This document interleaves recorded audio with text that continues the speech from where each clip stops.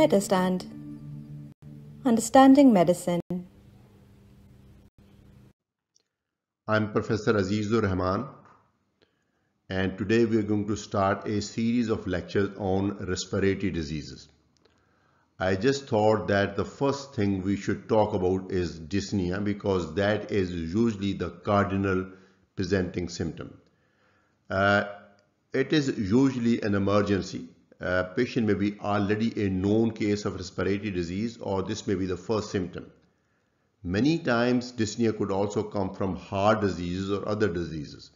So I believe that every physician, every internist, every house physician, medical officer should be well equipped with this knowledge and skill to come up with this diagnosis of dyspnea and be able to differentiate between various causes. At least he should have or she should have some idea whether patient has got respiratory disease or cardiac disease, because initial management is practically the same whatever respiratory disorder or whatever cardiac disorder patient may have. Of course, one then has to know exact etiology so that proper diagnosis and treatment may be offered. So this lecture, which is relatively brief, this would offer an approach to dyspnea. Various respiratory disorders and cardiac disorders will be discussed in separate lectures. Some details of the investigation which I'm going to mention here will also be discussed in separate lectures. What is dyspnea? It is an abnormal feeling of awareness of breathing. It is an abnormal awareness of breathing. Normally when we breathe, it is effortless thing and we don't even know whether we're breathing. Of course, it is under our voluntary control. We can at least temporarily hold breathing. We can make it fast temporarily, but ultimately breathing is actually controlled by an autonomic system and an autonomous center in the brain, which is present in the medulla oblongata and the lower brain stem. So what is the definition of dyspnea? Abnormally uncomfortable awareness of breathing. Some terminology, because there are various types of dyspneas and there are certain terminology which we use. So I think it is best if we make ourselves familiar with this terminology. First thing is exertional dyspnea. I think one can easily figure out that this is the dyspnea which comes on exertion. It is possible that dyspnea is present at resting condition also. Only during exertion it becomes more worse. But many times dyspnea comes only during exertion. Of course, it implies that the level of exertion we are talking about is a level at which patient used to feel normal. So that is exertional dyspnea. Most cardiac disorders and most lung diseases and anemia would cause exertional dyspnea before it causes other types of dyspneas. Orthopnea means when patient is asymptomatic, a patient does not have this feeling of dyspnea only when patient lies flat on the bed, back on the bed, so only that time patient feels dyspneic. This is orthopnea. This is highly suggestive of left ventricular failure, because in upright position, large amount of blood is kept in the peripheral veins and there is less venous return. So there is less venous return and less cardiac output. So even if the heart is diseased, patient may not have this heart failure symptom in upright position. The moment patient lies flat, because the effect of gravity is eliminated, the venous return increases. In a normal healthy heart, this increase in venous return should not cause any problem at all, because our heart is capable of pumping about 4 or 5 times the blood of the basal cardiac output.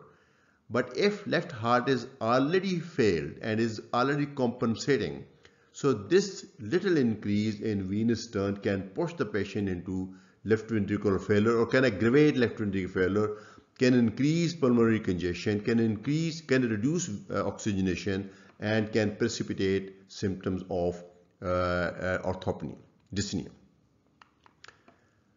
A similar condition is paroxysmal nocturnal dyspnea. Now, if you analyze this word, I'm sure you can figure out paroxysmal is something which comes in attack, nocturnal something happening at night. Now, dyspnea is dyspnea. So typically patient lies down, patient goes to sleep without any symptom. Later during the night, sometime maybe depending upon the severity of the disease, maybe a few hours or maybe several hours later, patient suddenly wakes up with feeling of dyspnea. Now patient wakes up due to this feeling of dyspnea, and typically patient would sit up and might open the window, and after a few minutes patient gets significant relief, if not complete relief. Now if that is the description, we call it paroxysmal nocturnal dyspnea.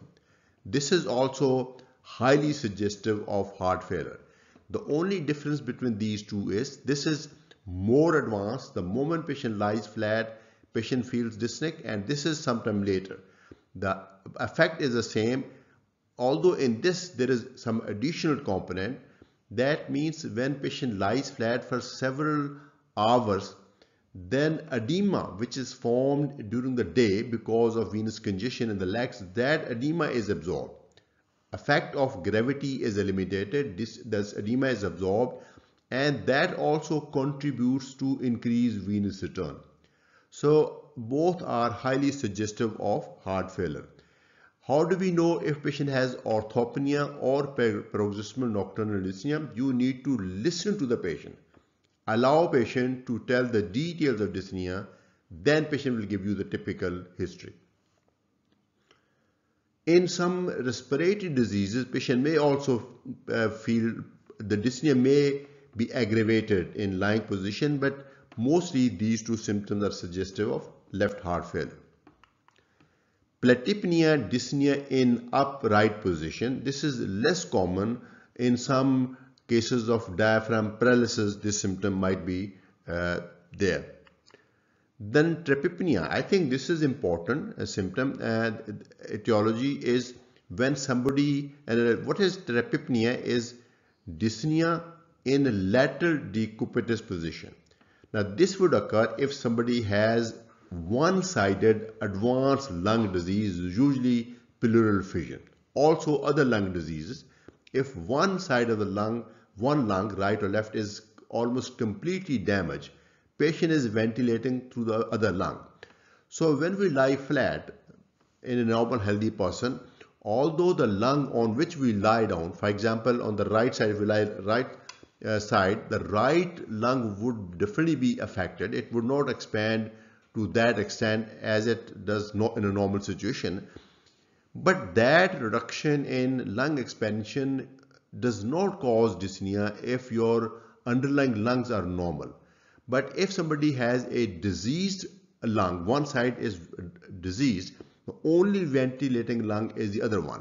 Now, if the patient lies on the healthy lung, patient is likely to feel dyspneic more than if patient lies on the diseased lung, because the diseased lung is not ventilating already. So if its expansion is further hampered by lying on that lung, so that should not cause any problem. Now, pathophysiology of dyspnea, although we can temporarily hold our ventilation and we can also temporarily make it fast, but breathing is basically done by naturally without we getting conscious about it, because we breathe during our sleep also. So there's the respiratory center which is in the brainstem and the medulla oblongata. This would send signals to the respiratory muscles and the diaphragm through phrenic nerves and through the intercostal nerves. So these nerves would cause diaphragm muscle and the respiratory muscle to contract, and this would lead to expansion of the lung, expansion of the chest cage. And because of that, there would be negative pressure in the lungs, and that would suck air from the atmosphere, and that would cause inspiration. And after some time, then the signals, no signals come from the respiratory because inspiration is complete. Then because of the elastic recoil of the ribs and muscles, the lungs, then the air moves out, and that is expiration. Now this is actually this how much contraction is needed, how many signals from the respiratory centers are needed. This is controlled by the feedbacks going from the spindle to the respiratory center. Now this system makes sure that this much expansion was intended. How much expansion? Sufficient to keep oxygen and carbon dioxide within normal physiological range. So if that much expansion occurs, so this would give the feedback signals to the respiratory center. This is how our respiratory rate and the tidal volume is regulated, assuming that the lungs are normal. So these afferent signals and efferent signals, I'm not sure how to pronounce these two words. This is afferent, this is efferent. So these signals coming from the respiratory center to the muscles and going back, they should equal. And they should also be able to keep our oxygen level and carbon dioxide level within normal range. Now we will have a separate lecture on blood gases, but here oxygen is close to 100 millimeter of mercury, something like 95 or above millimeter of mercury, and carbon dioxide is less than 40 millimeter of mercury. So that is normal. If that is abnormal range, so we call it a respiratory failure. There could be mismatch. This is normal healthy state, but in some condition there could be mismatch. If one has, there is increased work of breathing. This could be due to one of the several reasons. Due to bronchospasm because of presence of perfusion, various diseases, they come under the heading of obstructive airway diseases or restrictive airway diseases. So because of that, our brain finds out that the level of expansion is not equal to what was intended. So there is the mismatch between afferent and efferent signals, and that might result into this feeling of dyspnea. So this would result in hypoxia and in some cases hypercapnia. There are two types of respiratory failures. As I said, we will have separate lecture on that, but here hypoxia is reduction in oxygen level and hypercapnia is accumulation of carbon dioxide. Since our lungs are much more efficient to remove carbon dioxide is more permeable or more diffusible than oxygen. So there may be possible that somebody just has hypoxia, not hypercapnia. And on this basis, we classify respiratory failures. So basically, this mismatch of afferent and efferent signals that tells our brain the feeling of dyspnea and tells our respiratory center to work harder to make expansion more efficient so that hypoxia is corrected and hypercapnia is corrected. Etiology. I think in the emergency, if you can figure out what is the broad category of etiology, I think that would be good enough. The two main categories. One is cardiac, left ventricular failure.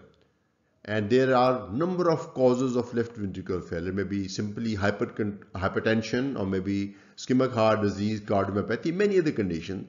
So left ventricular failure or mitral valve stenosis.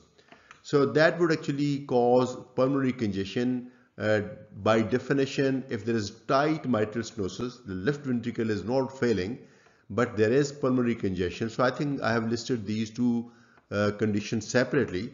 In both of them, there is increased pulmonary venous congestion that leads to interstitial edema, alveolar edema, and I think we will have a separate lecture. I think I have already recorded a lecture on heart failure, so you can refer to that one if you're interested to know more about cardiac failure.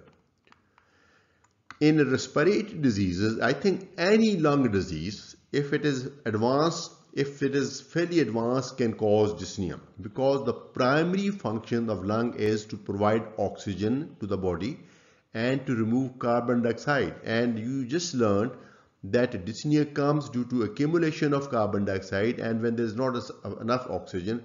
So any lung disease, whether it is obstructive airway disease or a restrictive airway disease, if it is advanced enough, it would cause feeling of dyspnea.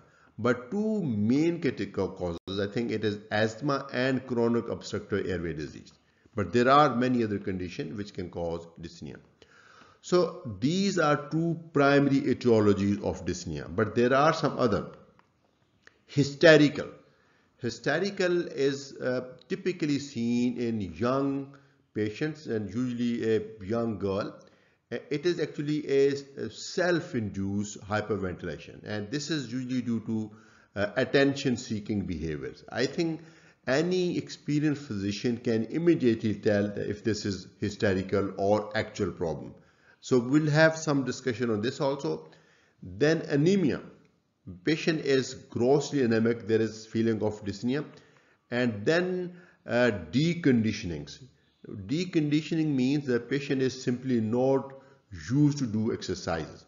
So this is typically seen in women, overweight women with underlying muscle and joint disease. They have dyspnea because they're not used to do exertion, but there may not be any lung disease or heart disease. Then others.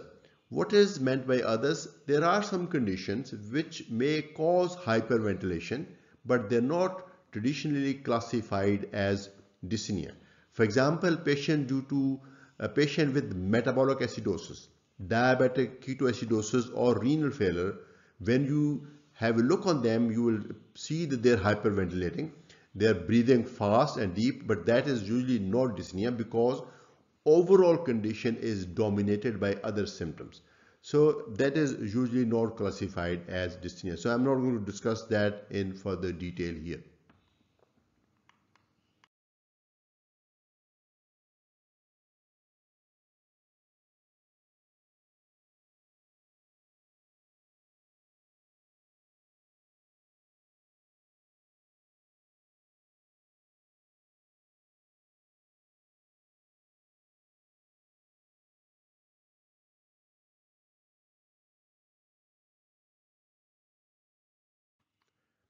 Initial approach, I think it is usually an emergency and you need to have the skill to be able to come up with a diagnosis, main diagnosis at least, right? So I think very important.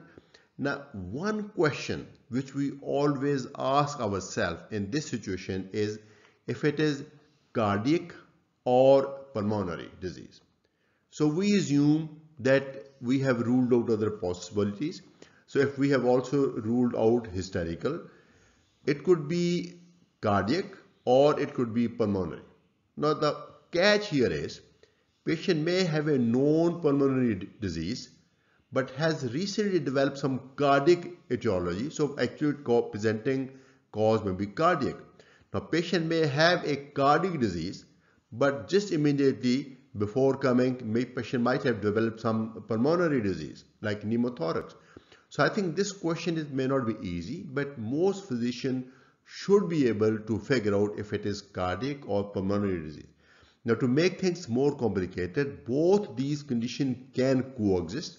Somebody with chronic obstructive airway disease could also have heart disease, or there is usually combination. For example, patient with advanced pulmonary hypertension would develop right heart failure. So there may be combination of physical finding. It may not be easy, but I think in most cases we are able. Why it is important? Because pulmonary diseases, especially the obstructive airway diseases, whether it is bronchial asthma or COPD, would respond to the initial treatment, which is usually bronchodilator. Cardiac failure, whether due to hypertension or ischemic heart disease or cardiomyopathy, would respond to initial treatment, which is usually a diuretic and offloading agents. So I think that is important. But of course, we need to know the exact etiology so that the proper treatment can be given. There are some important points in history. I would be emphasizing those points which will help you to differentiate between respiratory and cardiac causes. Duration of dyspnea, very important. If somebody is, like for example, having history of dyspnea since childhood, that would give you a diagnosis of asthma, specific patterns of dyspnea. Just I mentioned orthopnea, platypnea, and paroxysmal nocturnal dyspnea. And if we can see that patient is actually using accessory muscles for ventilation. So all these patterns can help you to make a diagnosis. In heart failure, patient typically has frequent but short breaths. Severity of dyspnea, somebody having just exertional dyspnea would probably require a different kind of approach than another person who has dyspnea at rest. Then known heart or lung disease. Of course, this would be helpful if somebody is already known case of asthma and you have received him an acute attack of dyspnea. So I think the chances are this is also acute, pulmonary cause. Of course, sometime other condition may also develop, but mostly if somebody has a known disease, I think our differential diagnosis would be affected or will be accordingly built. Smoking, of course, smoking is important from a lung diseases point of view and also from cardiac point of view. Then family history, very helpful in asthma. Then occupation, there are some occupations which predispose to certain lung diseases, pneumoconiosis. There will be a separate lecture on that. Physical examination is also very important. I think you need to examine patient quickly, and particularly general physical examination, respiratory system and cardiovascular system. You need to examine, and the examination should be tailor-made. Of course, you can skip certain things and focus on other things to be able to make a quick diagnosis. In the interview, of course, this is history, but when you are interviewing a patient, when you're taking history, you're also examining him. Now, if patient has difficulty completing his sentences, if he has to break his sentence several times, so that gives you an important information. Or you could listen a wheeze. When patient is talking to you, you can actually listen a wheeze, so that would also give you a clue to the diagnosis. Then cyanosis, you should examine the patient. Frank cyanosis may be obvious without even formal inspection, but you should examine hands. You should also examine the lips. You should examine that tongue and the rest of the body. So if there is cyanosis, presence of blue discoloration, that would tell us if it is patient has cyanosis. In both respiratory and cardiac disorders, most likely patient will have central cyanosis. That means cyanosis will be present in the central areas like lips and tongue, and also the peripheral areas like hands and the ear lobules. But in cardiac failure, there could be peripheral cyanosis also. In peripheral cyanosis, extremities are likely to be cold, whereas in central cyanosis, extremities are warm. Breathing patterns, various type of breathing patterns can be recognized. Somebody who is sitting up with arms supported on the chair arms, and you can see that expiration is longer than inspiration, and you can see pursing of lips. You can see active accessory respiratory muscles like this stenomastoid muscle and also the intercostal muscle. The intercostal spaces are prominent. This supraclavicular foci becomes withdrawn with each inspiration, and this typically will tell you that the patient has got severe attack of asthma. In heart failure, patient would have engorged neck veins. Patient may have also, patient would prefer to sit up, and there may be edema of feet, there may be ascites. So I think these breathing patterns, there are many others also, so they would give you a clue to the diagnosis. Accessory respiratory muscle, I have already emphasized, and shape of the chest. Now this is very important because in chronic obstructive airway disease, particularly emphysema, chest is fixed in a constant state of expiration. So AP diameter, anteroposterior diameter is increased. If you examine the chest, you expose the chest and examine it carefully, I think you can immediately figure out if there is a barrel-shaped chest. If AP diameter is increased, that is called barrel-shaped chest. So that is a sign of chronic obstructive airway disease, particularly emphysema. When you auscultate the chest, one thing which you are specifically looking for is the abnormal sound. If somebody has generalized rhonchi present all over the lungs from bases to the apices on both sides, this is likely to be chronic obstructive airway disease or asthma. If somebody has bilateral basal fine crepitations, it is likely to be left heart failure. Of course, patient with lung disease can have basal crepitation, but those crepitations are usually coarse and they are distributed quite extensively, not just restricted to bases. Of course, there may be a situation of pulmonary fibrosis where crepitations are heard only on the base. But rhonchi are usually generalized in case of respiratory disorder. There are cases where rhonchi may be restricted to one place if there is localized airway obstruction due to foreign body or due to tumor or mucus plug. Gallops and murmurs. Gallops is, normally when you auscultate the heart, we can easily appreciate first and second sound. If we can appreciate third and fourth sound also, that would mean it is a gallop. It gives you the impression of a galloping horse. So if there is gallop, that would suggest left heart failure. Murmurs may be due to lung disease, but mostly murmurs would suggest a primary heart disorder. Murmur of aortic stenosis, murmur of aortic regurgitation, murmur of mitral regurgitation, murmur of mitral stenosis all have characteristic features, and I think you can figure out the underlying etiology. And neck vein and liver and neck veins may be engorged in both lung diseases as well as in heart failure, because engorged neck veins is actually a sign of right heart failure, which can occur in both diseases. And liver may be enlarged, may be engorged, may be tender, and there may be ascites, and there may be pedal edema also. So let's now briefly talk about cardiac dyspneas. Salient features: patient may be already a known case of cardiac disease. There may be orthopnea, there may be paroxysmal nocturnal dyspnea, presence of basal crepitation, and gallops and murmur. This is actually the summary of what we already discussed. There is assessment of severity. You may have various grades or various classes of dyspnea.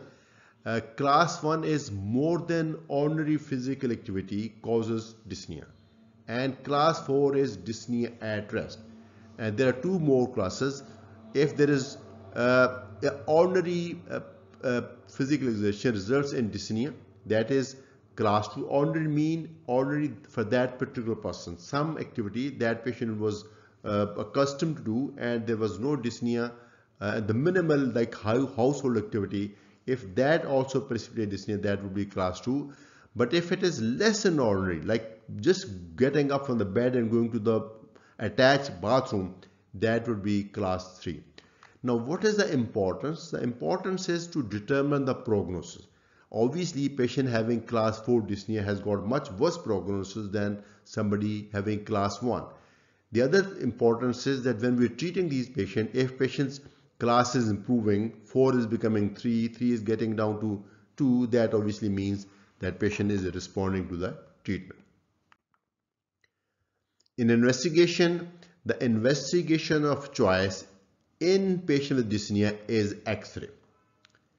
Why X-ray? Because this gives us the information both regarding heart as well as lungs, and X-ray test is readily available. So in all setup it is really available. I think after history and physical examination, you should try to get an X-ray. X-ray is best done in the X-ray department when patient is sitting up, but emergency X-ray can be obtained on the bedside also. So from the X-ray test, you would have a reasonable idea. For example, presence of cardiomegaly, pulmonary infiltrate, pleural effusion, systemic embolism, pulmonary thromboembolism. pneumothorax. All these conditions can be very easily diagnosed on X-ray. Now, just to remind you, I have a series of lectures called Radiology for Internists. All these conditions are covered in those lectures. So if somebody is interested, I think she can refer to those lectures. Just briefly, this is cardiomegaly. You can see the heart size is bigger than normal, and normally the maximum transverse diameter of the heart should be less than half of the maximum internal thoracic diameter. In this case, it is definitely more, so it is cardiomegaly, indicating cardiac failure. You might not be able to tell if it is left heart failure or right heart failure or biventricular failure or even pericardial effusion, but it would definitely indicate that heart is affected. This is pulmonary edema. You can see the heart size is almost normal, but you can see these pulmonary infiltrates. This is another case of massive cardiomegaly. You can see another case of massive cardiomegaly. So these patients are easy to recognize. Further investigation, if you have figured out that this patient has got heart problem, although the scope of this lecture is the initial evaluation, but further investigation may be needed. Echocardiography, and on echocardiography this is a very simple test, can be done on a bedside, or patient can be moved to the cardiology department. It's a simple non-invasive test, can be done on bedside. Most valvular and congenital heart diseases can be diagnosed accurately on echo and reliably differentiate between cardiac and respiratory causes. Cardiac tamponade can be easily diagnosed and can be managed, and left ventricular stroke volume, ejection fraction, and cardiac output can be determined. ECG is another useful test. On ECG, you may not be able to diagnose heart failure, but you could determine the cause of heart failure, like for example acute myocardial infarction, left ventricular hypertrophy, valvular heart diseases, or cor pulmonale. You would have some indicators of these conditions.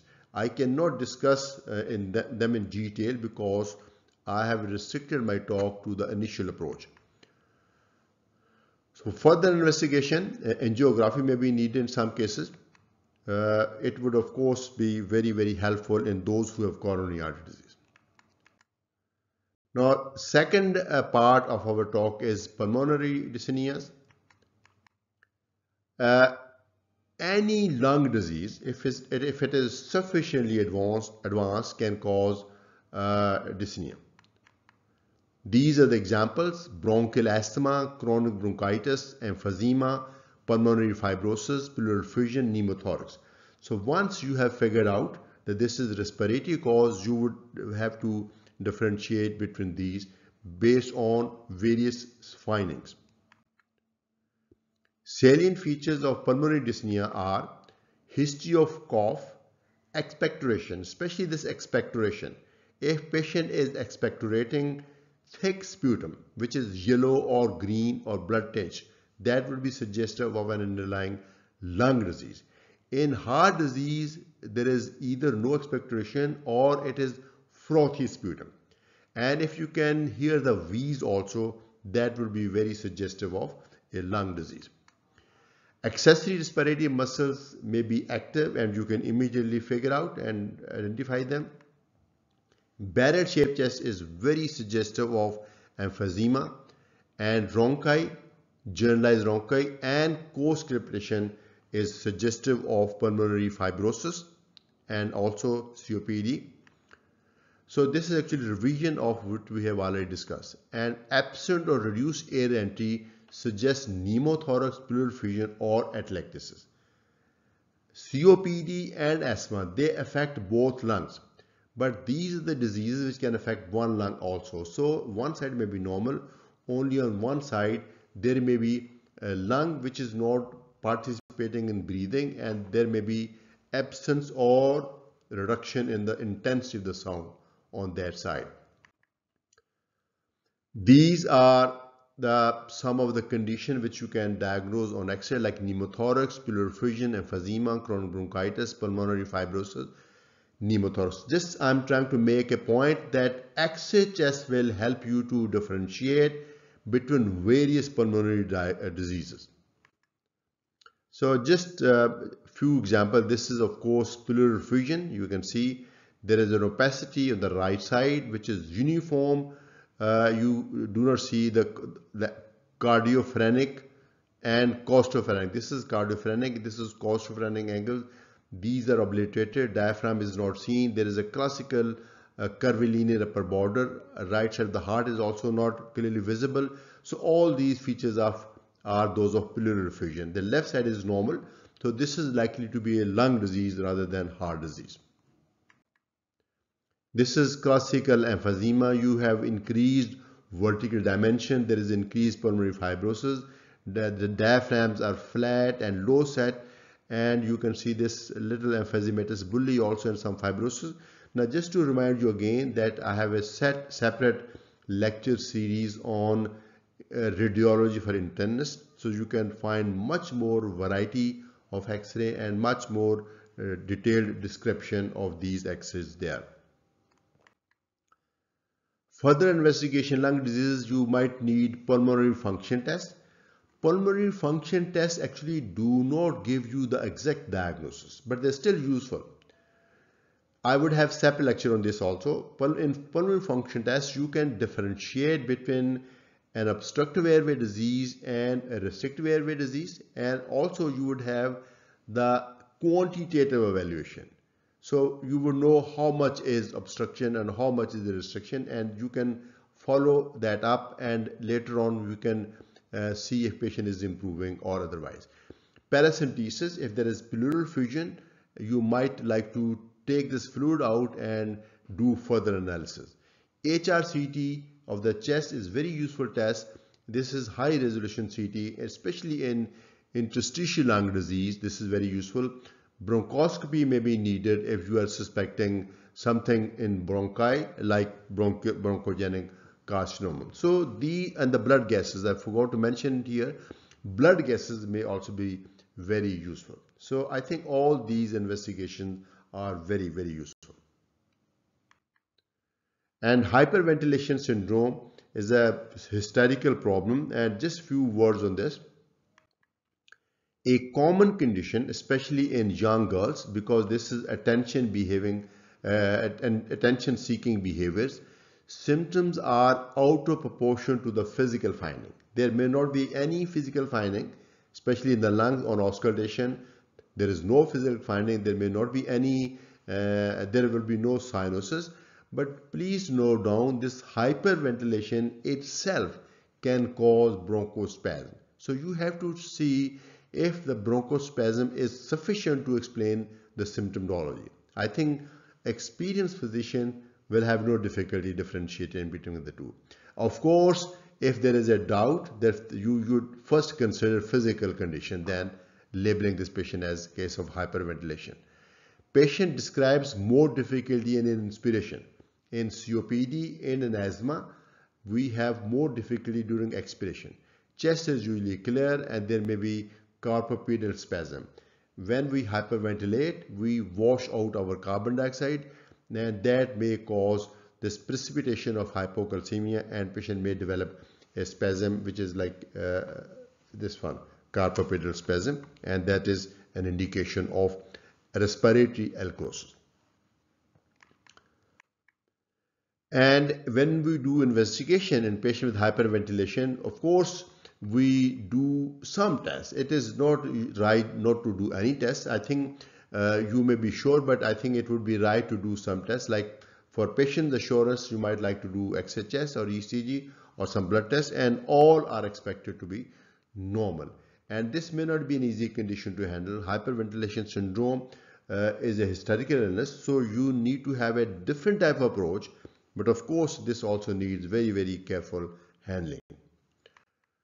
So thank you very much. This was Professor Aziz-ur-Rehman from Medurstand. This was a lecture on initial evaluation of dyspnea, emphasizing on the fact that there are three main causes: respiratory, cardiac, and hysterical.